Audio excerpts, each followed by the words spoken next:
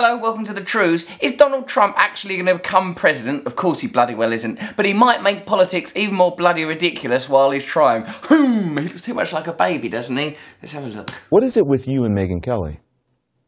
Well, I just don't respect her as a journalist. I have no respect for her. I don't think she's very good. I think she's highly overrated. Donald Trump, as I've said before, has crossed that line into being kind of delightful because he's so absurd. Now, this thing where he said Megyn Kelly, I believe is a Fox News journalist, might be menstruating, that the only reason you could find Donald Trump objectionable is because you're menstruating. Let me tell you this. I find Donald Trump objectionable and I am not menstruating. She gets out and she starts asking me all sorts of ridiculous questions. And, you know, you could see there was blood coming out of her eyes, blood coming out of her wherever. It's almost such a profound misunderstanding of the nature of manners, male-female interaction, media, politeness, common decency, that you sort of think, oh, don't ever say that, Donald. Why? Why not say that? Why not imply a woman's menstruating? And with the southern border, everybody comes in.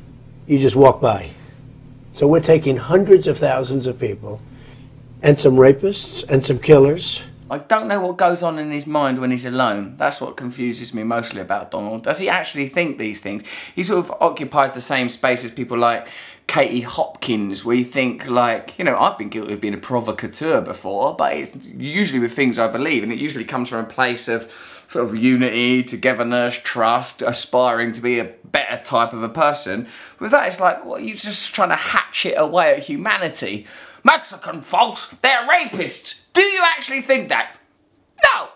Well, stop saying it then. And they're flowing through the southern border. And I would build a wall like nobody can build a wall. He's really got tickets on himself for building walls good. Nobody can build a fence like me, David. You know that. What is this thing about fences and walls? Like, he's made some money in construction, but like Donald Trump, like most rich people, is rich because when he emerged out of a vagina, there was loads of money attached to the vagina. He just comes out of a rich vagina. There's nobody can build a fence, and I would have Mexico pay for it, believe me. They will pay for it, because they have really ripped this country off. I've lived in Los Angeles. You get rid of Mexican people, nothing's gonna fucking get done. They have really taken advantage of us. If I was to say I don't like the people in my street, I want a wall built between me and them, and I want them to pay for it. It's just such a staggering number of idiotic suggestions that you're almost crushed under the weight of it. Perhaps that's his intention, to be, it's sort of, perhaps it's like a frequency jam. He says so many stupid things that you sort of in the end go, all right, be in charge. If it weren't for me, you wouldn't even be talking about illegal immigration, Chris. You wouldn't even be talking about it. I suppose what's worrying here is the sound of cheering, rather than, like, not the sound of people gasping in horror at these ludicrous announcements from this preposterous figure, who I have actually met, who I've been involved in a direct discourse with, who I've had sort of what you might call online spats with. You can't take this guy seriously, he's hilarious. But what I think will happen as a result of Trump's participation in the presidential election is that he kind of pollutes the air with toxic thinking, and it forms part of a crazy zeitgeist.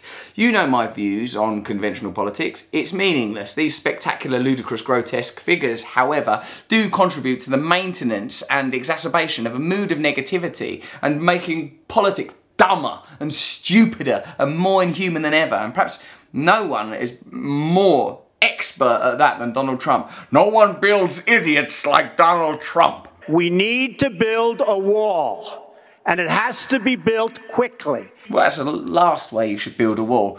Go! Oh, shit, fuck, no, we didn't have the right stuff. Oh, it's full, bollocks, oh, it's Humpty Dumpty, oh, crap. We need to keep illegals out. Even Jeb Bush, who surely in polite company would typically be the token idiot, looks on with bemusement at Donald Trump, like, oh my God, this is, look at this guy. Mr. Trump, I'll give you 30 seconds. To fuck off! I'll give you 30 seconds to answer my question, which was, what evidence do you have, specific evidence, that the Mexican government is sending criminals? Okay, that's okay.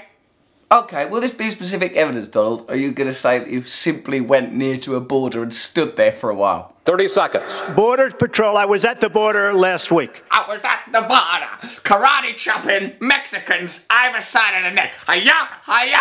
They say this is what's happening because our leaders are stupid. Our politicians are stupid. Who are these border control people that Donald Trump's bothering? Oh, fucking hell, he's here again. Wait a second, I'm very busy. Hey, what's going on? What's happening at the border? And the Mexican government is much smarter, much sharper, much more cunning, and they send the bad ones over because they don't want to pay for them. Hey, I got an idea. Why don't we send all the bad ones who we already have in a paddock across the border? What if Donald Trump gets in? He will build a wall. They'll never elect Trump. We are too cunning. This is the world he lives in. They don't want to take care of them. Why should they when the stupid leaders of the United States will do it for them? And that's what's happening, whether you like it or not. Yes, Donald Trump is a joke, but the punchline is a worse world for everyone. That's some true news. Subscribe here.